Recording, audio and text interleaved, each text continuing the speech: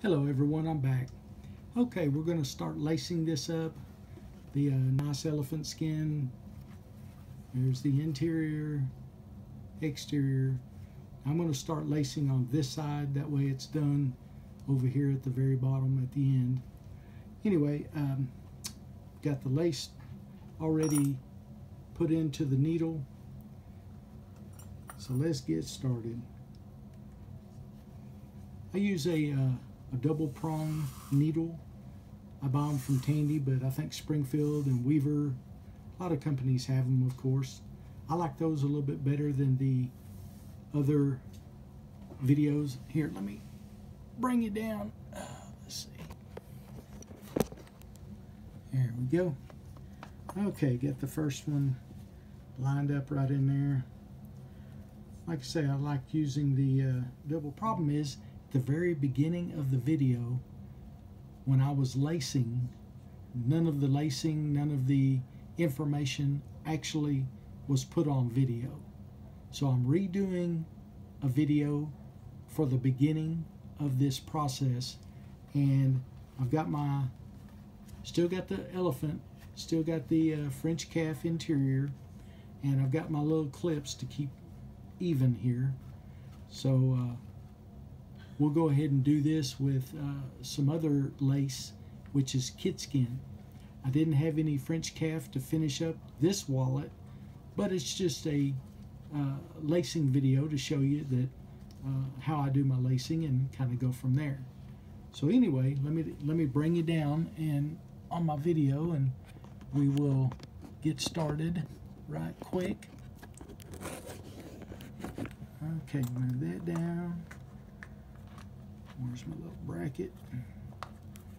Like I say, I do all my videos myself, so I have to rig all kinds of little things to make it work. Okay. Alright, first thing we'll do is put the needle on, and I've went ahead and tipped the lace to where I can put the needle on fairly simply, fairly easy. Okay. This is a real pretty kid skin that I got from the Hide House out in California. Good stuff. Now I use the double prong needles. I don't use the one with the little eye in it, but some people like it. But I like the double prong. So let's get started. All right, we'll start here. We'll start right about here and go around right about to there. And then when the next video comes up, it'll be where I'm splicing it in. You don't want to watch me lace the whole video or the whole wallet, so we'll just go from there. Anyway, we'll get started. Pull that first one through. Make sure I've got plenty there. I try to get started with a little tongue on it. That's the end of the lace.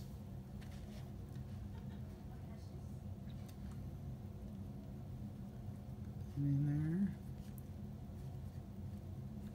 there. Got to use my pliers. This kid skin is actually a little thicker than I use for wallet interiors. So instead I use it for the lace. Really works nice for the lace. Okay. There's my tail, and it's crossed over with the X. I use a double stitch lace. I like to use it more than the triple or the single. It looks good. It's uniformed. Looks really nice. So I use it more than anything else, that is. Trying to keep this in the video the best we can. Snug that up a little. That tail goes through there, and once we tighten this down on that first, there it goes right there. Once we tighten that down, I trim off the rest of that tail, because when you begin to complete the lace process, you don't want that long tail to be tightened down into the leather, and you have to pull it to undo it. sometimes it'll break the lace. But in this case, we're doing pretty good. Let's get over there to the corner in a few.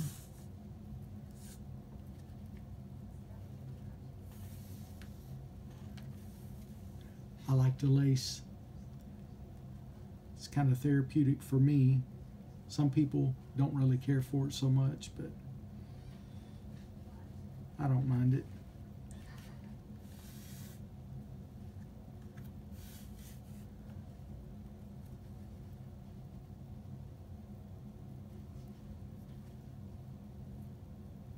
Always watch for your twisting of the lace.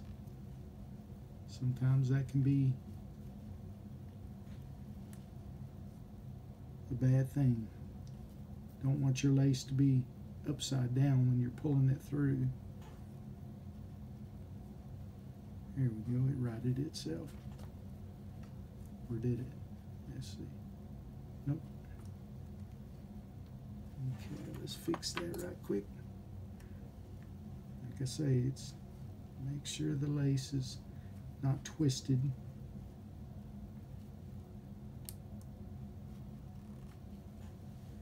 Alright.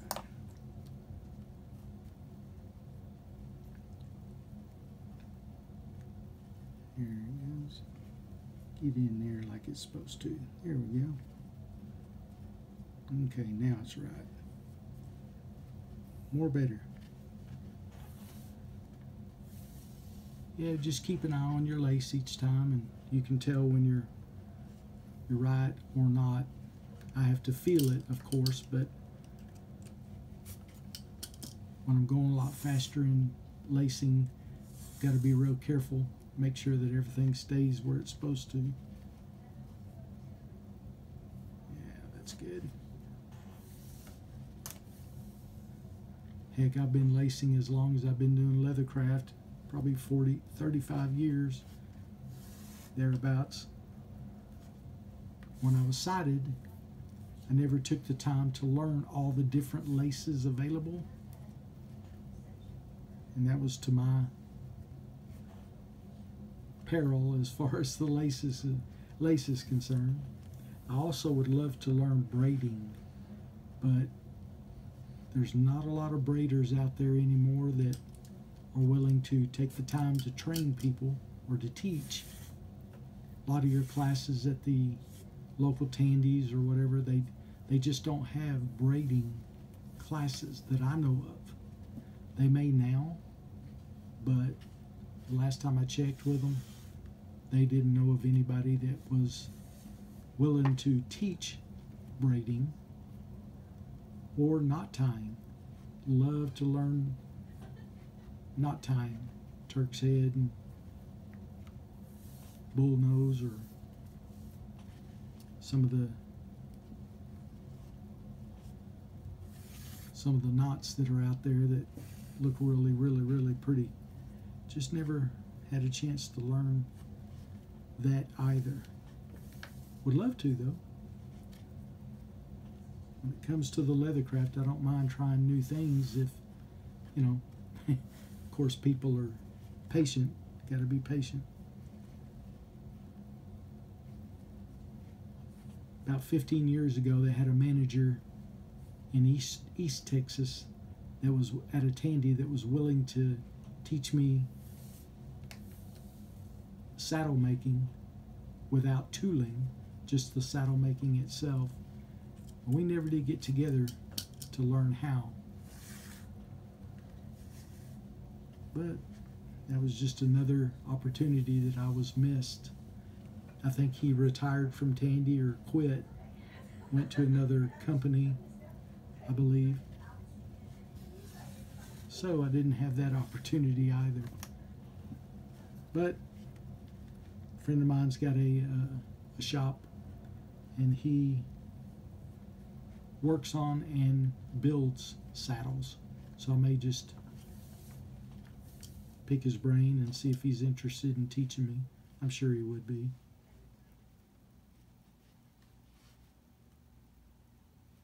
Right here in the corner, I like to try to get 3 holes.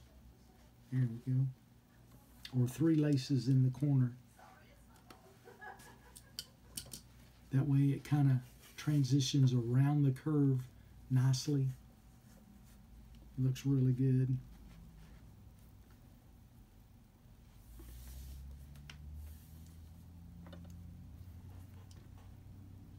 Let's see.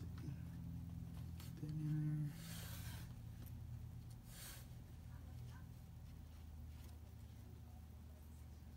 I know it's hard to see the lacing every now and then. I'm pulling and raising it above my head. But that's what we have to do. Get the lacing right.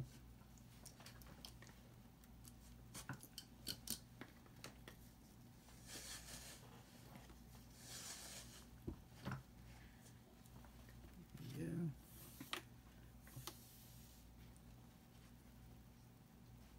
Coming around this corner.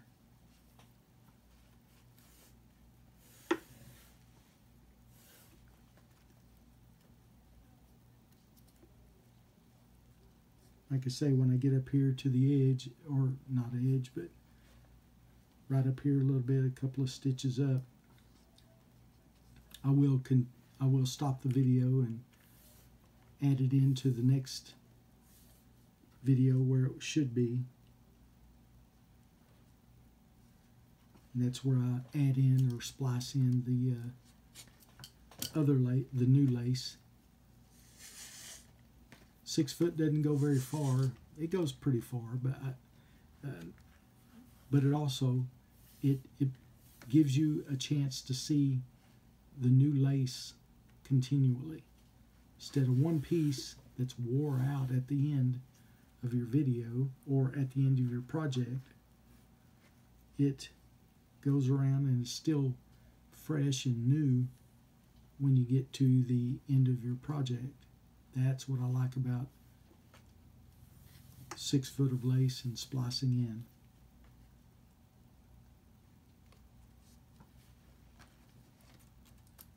Works really good, and as I say, it keeps your lace fresh and crisp, I guess it is.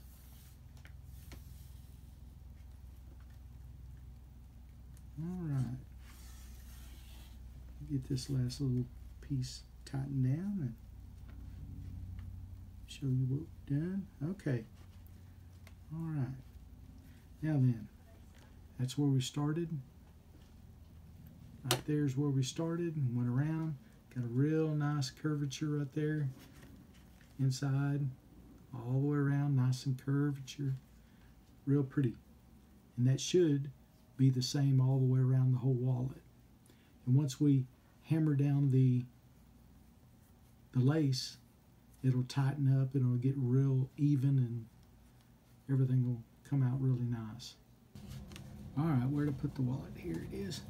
Just put the lacing right here, finished it up. So I will get that started right quick. What I did, or what I'm going to do, is go into the next hole.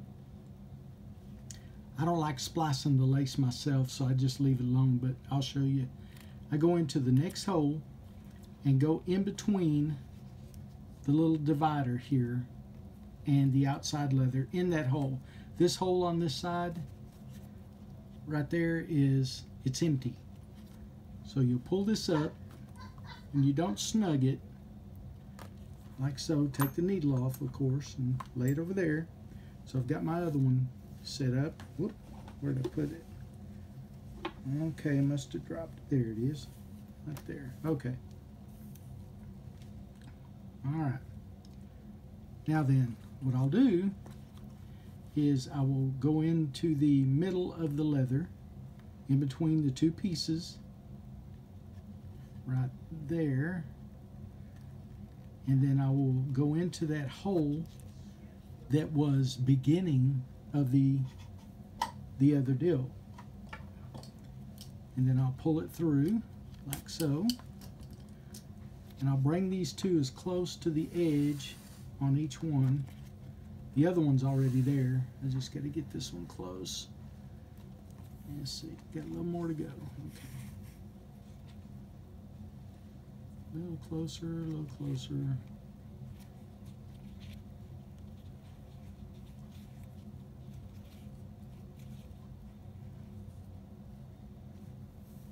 Okay, that goes there.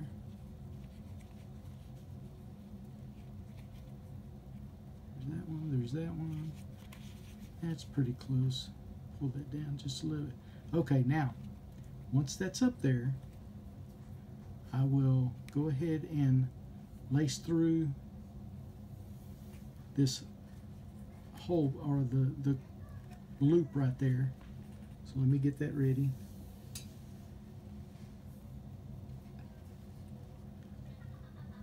Go ahead and lace through this, like so.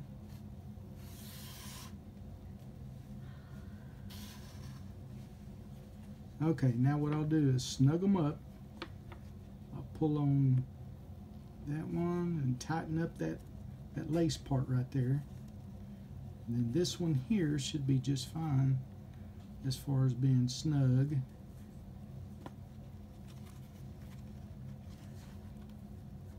Trying to get my fingers out of the way so you can see it. There we go, right there.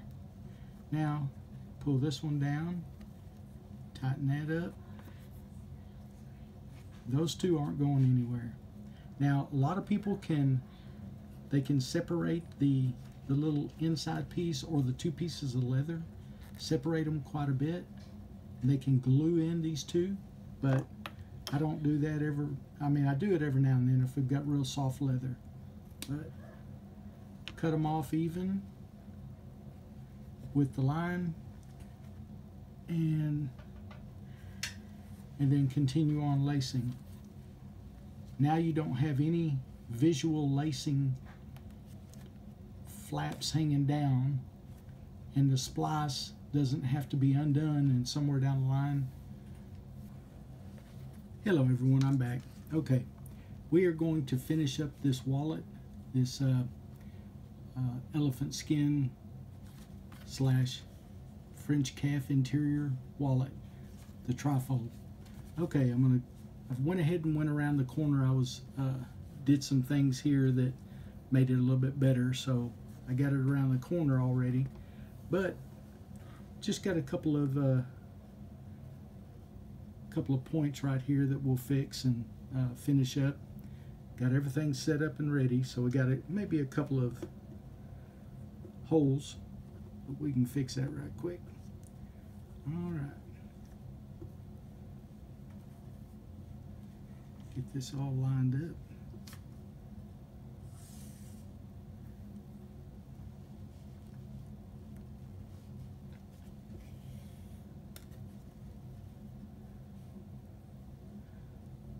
I did a video before on this, and the video wasn't in line properly, so I redid it.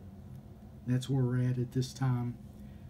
On the first part of the video, when I took the video originally, it did not connect correctly.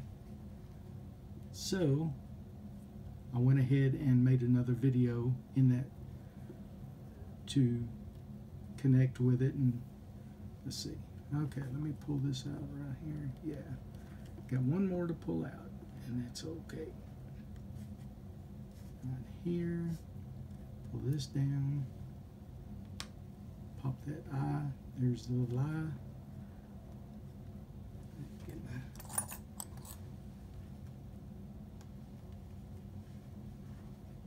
Pull the way it gives me a little bit to grab onto when I'm done in the back.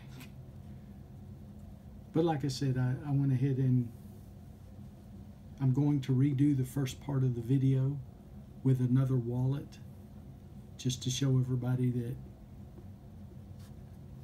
the beginning of the lacing was still good. We just needed to fix it. So we are, or we did. Okay, let's see. It's like it's supposed to be. Yeah, that's good. Okay, I went ahead and put that through that eye loop, and then we're going to continue on lacing like normal just this last time right here. Bring the lace down, and now we're going to tighten this loop over here like so. Pull that down some. Don't want to get that completely tight yet. Want to because we're going to go back through that same eye, but in the front of it, of the front of all the lace pieces, so that we can get a good pull on it like so, nice and easy. Then you pull back here, kind of wiggle, wiggle, wiggle, tightens that up right in there, and then pull the last thread down in there like so. Now to tighten this even some more, you can take the little area back here that I pulled, kind of snug it up. Yeah, there we go. That's snugged up real nice. Okay, and you pull this completely out like so, and then you want to, now we've got an empty hole in the back and in the front, of course. So what we want to do is find that hole. Let's see.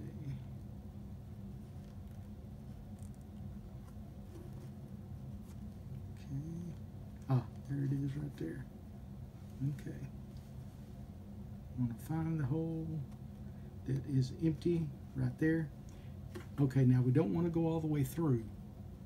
What we want to do is go up through the leather, kind of like in between the sandwich, and go up through the laces. At least that's the way I do mine. Other people have different ways to do it, but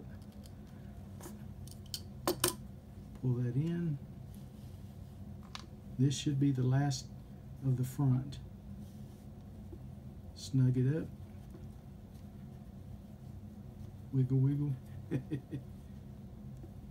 That's good. Okay. Now then we're going to do the back. See, that came out real nice all the way across there. Not bad. There's the corner. Looks real good. Okay. Let's get this back part done. And we're just about finished.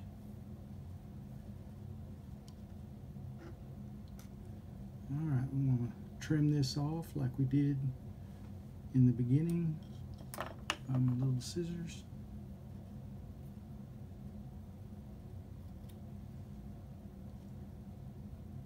Trim that off in a point so we can put it on the needle so it'll go through. Okay, there's the needle.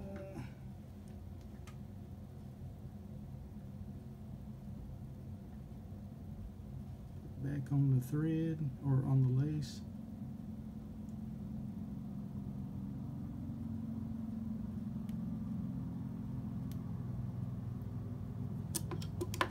Tighten that down like so. Okay, now then, we've got the back side. Now the back side has got that empty hole right there. Right there is that empty hole, and we're going to fill that hole. Now, okay, now we don't want to go all the way through. We want to do exactly what we did on the at the front. We want to sandwich, go through the sandwich up into the lace, kind of angled the other way, like so. Same thing. Pull it up through there, like that. And then snug it up. Wiggle, wiggle. Get it all snugged up. Here we go. Now you've got the lace on the back side and the front side completely finished up right there. Once we hammer it down, all that'll level out like it's supposed to. Now then, what I do is leave about an inch thereabouts on this, and then I'll trim it off. Okay, I'll leave about an inch. That way I can grab a hold when I pull it up or cut the lace completely. I use fingernail clippers. It's easy for me to get a hold of it. And then the way I do it, lay it in there and pull the thread, the lace up really, kind of really snug, and then just clip it off. Here's one. Here's the other one. Same thing. The way I do it anyway. Like so. Trim it off. Okay, we got that all trimmed up. Everything looks real good. Came out real pretty. All we got to do is do a little hammering somewhat.